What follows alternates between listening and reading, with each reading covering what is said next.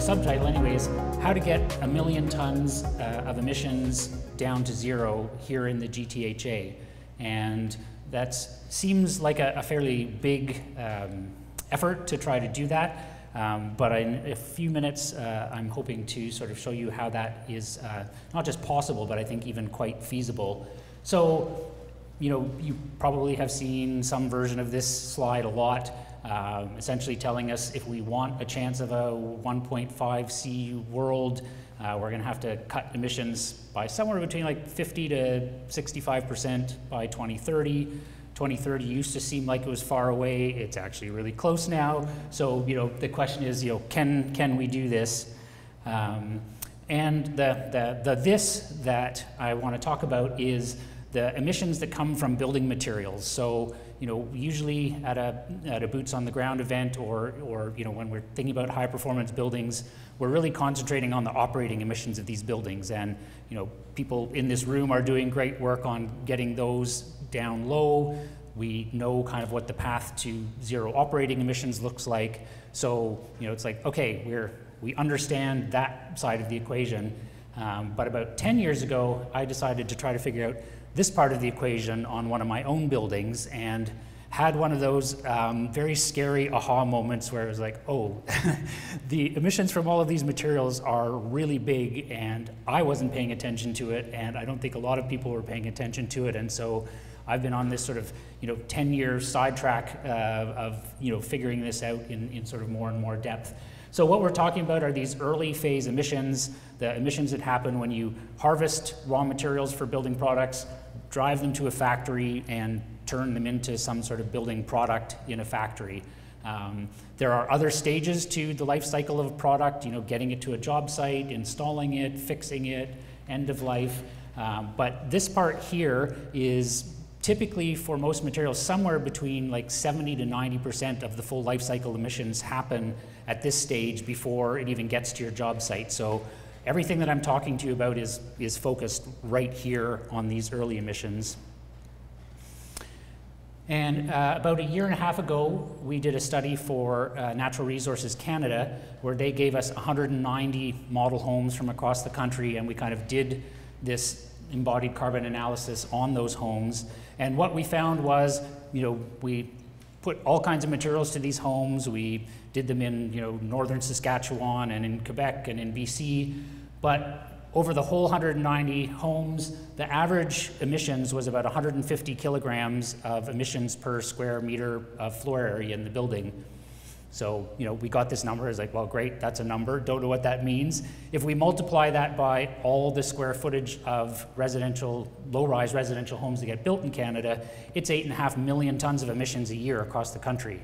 So that's pretty significant. That's, 3 to 5 coal-fired power plants a year, the equivalent emissions just in making our residential materials, or like it says there, tailpipe emissions from 1.8 million cars. So it's not a small issue. And when we did the EMBARC study, what we found was that in the GTHA, the average was actually a little higher because homes here have bigger garages and use a lot more brick siding and a lot more XPS insulation than in other places in the country. And so instead of 150 kilograms per square meter, the average in the GTA was 191. And that means that, here in this region, it's, 840,000 tons per year. So just shy of a million tons. And we don't have enough information to calculate all the emissions from all the materials that go into a house. What we're calculating is basically the structure and the enclosure and their partitions. So we're not counting things like mechanical, plumbing, electrical, appliances, kitchen cabinets, millwork, all that kind of stuff, which is about another half of the total. So if we found 840,000 tons, the real number from everything that goes into a house is probably closer to 1.5 to 1.75 million tons per year, just from low-rise residential housing, just in the GTHA. So it's kind of shockingly big.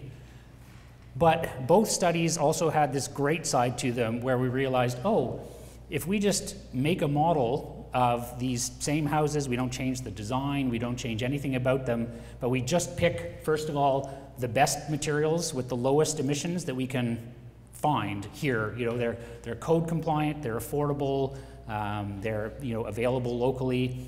We can get a house down to 2 kilograms of emissions per square meter.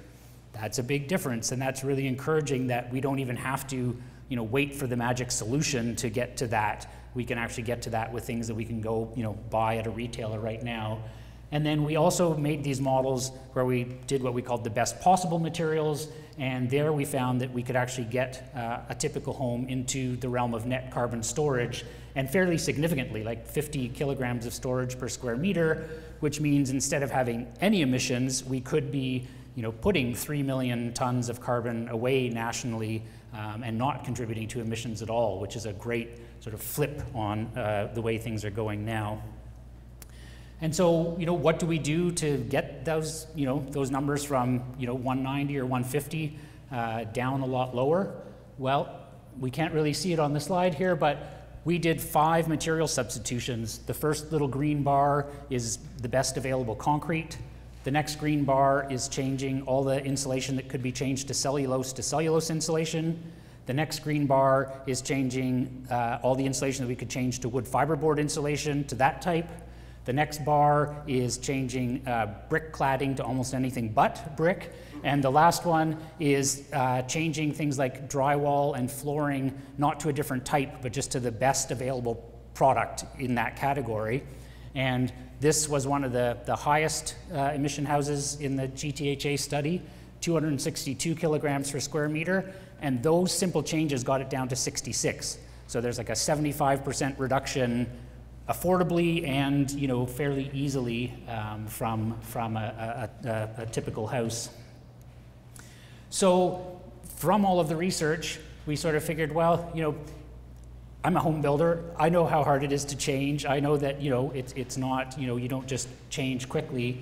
So the stepped approach is we have to stop doing the worst of what we do right now. And the worst house in the GTHA study was 513 kilograms per square meter. That's half a ton of emissions per square meter of floor area in a residential home. And like clearly we don't hit any of our climate targets at that.